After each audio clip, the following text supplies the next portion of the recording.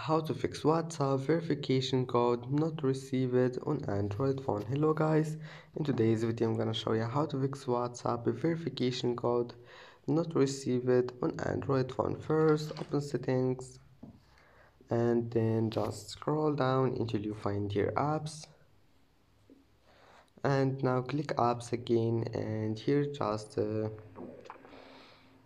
now just type here WhatsApp and click on it,